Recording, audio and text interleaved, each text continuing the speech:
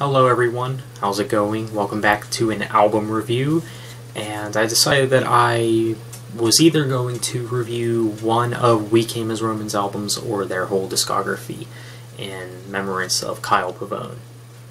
So for those who don't know, Kyle Pavone was the clean vocalist for We Came as Romans, and he unfortunately passed away very recently, and I figured in honor of Kyle, I would review one of their albums. So, I am going to be reviewing Tracing Back Roots by We Came as Romans. I'll show you the packaging before I get into the music. So, yeah. What are my initial thoughts on this album? I think it's really good. It's probably my second favorite We Came as Romans album. My first being Understanding What We've Grown to Be. So I got into We Came as Romans around 2015. I remember it was only a few months before the self-titled came out, which is still probably their weakest in my opinion. But We Came as Romans is a band that I would consider a college band for me, because they were the band that I was really heavily into when I was first getting into college. And I remember, like I said, it was shortly before the self-titled came out, and this was the newest album when I got into them. So this album kind of holds a special place for me in some way. I think they're a really good band overall, even though they are hardcore, and for those who know, I really don't listen to a whole lot of hardcore and metalcore type music. And this style of metal just doesn't do it for me anymore, for those who are wondering. But I think We Came as Romans is actually one of the better hardcore bands that formed after the early 2000s. So let's get into the album, Tracing Back Roots. It starts off with the title track, Tracing Back Roots. Real aggressive, real heavy, with Dave Stevens' growling vocals, and towards the end, of course, Kyle Pavone's vocals really shine towards the end. Fade Away is a song that I do think is a little overrated, but I think it is a good song on its own. It is more radio friendly and whatnot. I Survive, which is featuring Aaron Gillespie, however you pronounce his name. This one's actually one of my least favorites on the album, but I don't think it's that terrible of a song, but yeah, probably my least favorite. And Ghosts, when I first listened to this album, Ghosts was actually my favorite song on this album. I love the melody and the instrumentation. I really like the chorus. Kyle really sounds passionate in the chorus, and I really like that little break in the bridge area, I think, that has that little clean guitar. That part always just was a standout to me. But yeah, I like Ghosts. It's an eerie sounding song. I think it's a good one. And Present, Future, and Past. This one's probably my favorite song on the album nowadays. This song to me has a lot of great things going for it. It's another hard-hitting song. It's real aggressive, real heavy. Again, Dave's vocals, his screaming vocals, are mostly present throughout the song. Then towards the end is when Kyle's vocals come in. And this song, I think they did it better with this song than in the title track, in my opinion.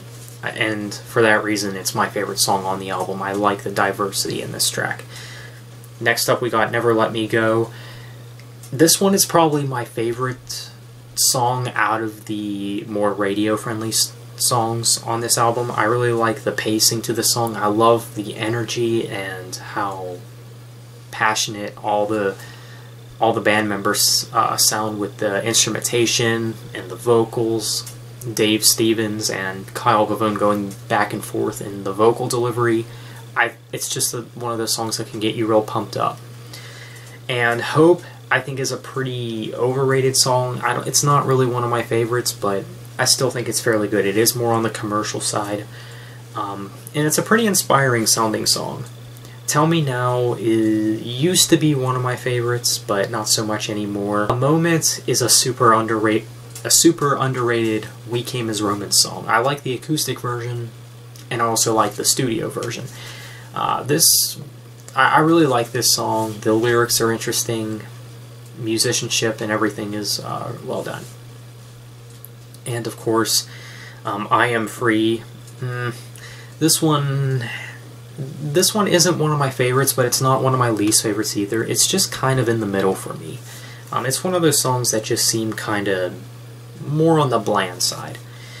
And the closing track, the last track, Through the Darkest Dark and the Brightest Bright, not really what I would say is a good album closer, and I would also say that this is one of my least favorites on this album. The instrumentation just doesn't do it for me. I really don't like that electronic thing that they do during one of the sections of this song. It just it cringes me so bad, but for the most part, I think this album is pretty darn good. Now, like I said, this style of metal doesn't really do much for me anymore, but I'm trying to really review this album objectively, and like I said, I do think that We Came as Romans is one of the better hardcore bands out there. I do think that this is one of their best, my second favorite behind Understanding What We've Grown to Be. I'm going to have to give Tracing Back Roots an 8 out of 10. I think it's a really good album. There's only a few complaints that I have with it. There's some electronic elements here and there that don't really do it for me. Some people might complain that this album does go in a more commercial sound, a more mainstream sound. But what this album, I think, does right is they combine heaviness in with melody. There's some songs on this album that do sound more mainstream and more commercial, but you also got real heavy tracks like the title track and Present, Future, and Past. So overall, guys, I think this is a great album.